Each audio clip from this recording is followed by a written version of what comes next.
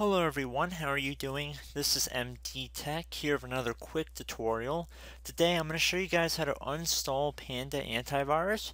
If for some reason you're looking to move on to another antivirus application, this tutorial will be for you guys. So we're going to start by closing out of any windows you might have open on our computer. And then we're going to head over to the Start menu and type in Programs and Features. Should be listed directly above Control Panel if you're using a Windows 10 device. So left click on that.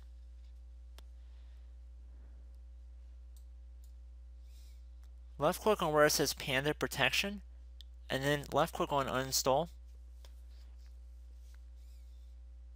You will be prompted if you are sure you want to uninstall Panda and all of its components. Left click on Yes. So this will begin the process of uninstallation of the Panda Protection Suite. So just be patient here.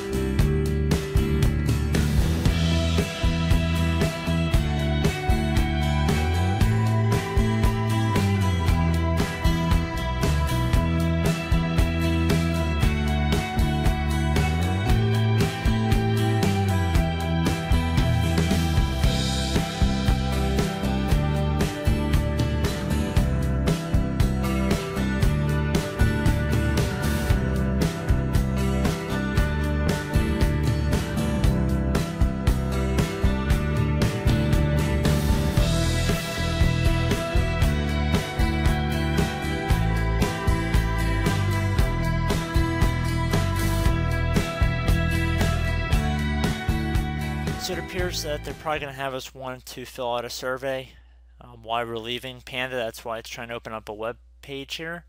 At least that's my hunch. I know a lot of products do that when you try and uninstall them. So I'm just going to close out of that. And I'm going to set it to restart later for the purpose of this video, because there's one more thing we have to uninstall. So make sure it's set to restart later.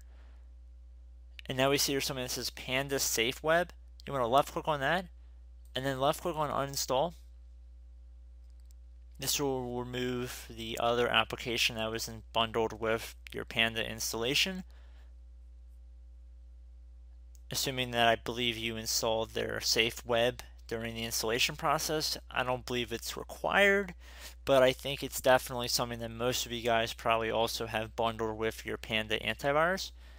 So you just want to make sure you uninstall that as well, unless for some reason you wanted to keep it. So it's just going to take a moment here. Okay, so just select whatever language you're using.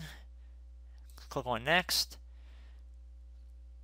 Now left click on this checkbox that says Uninstall Panda Security URL Filtering.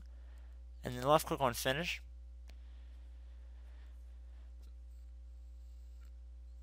And then again, you close out of the Programs and Features window.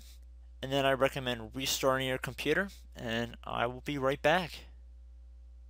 Okay guys, I'm back. So at this point, the mandatory stuff is pretty much finished. However, if you wanted to be on the safe side, I'd recommend either running a disk cleanup scan using the utility built into Windows, or you could also run a CCleaner scan, and on top of that, run a registry cleaner scan within CCleaner. Just make sure you create a backup of the registry as always before you proceed with that. But again, those are two little optional things that I would suggest, but I don't really think it's necessary for this tutorial. But it's just something nice to keep in mind. So I hope this brief tutorial helped you guys out, and I will catch you in the next video. Goodbye.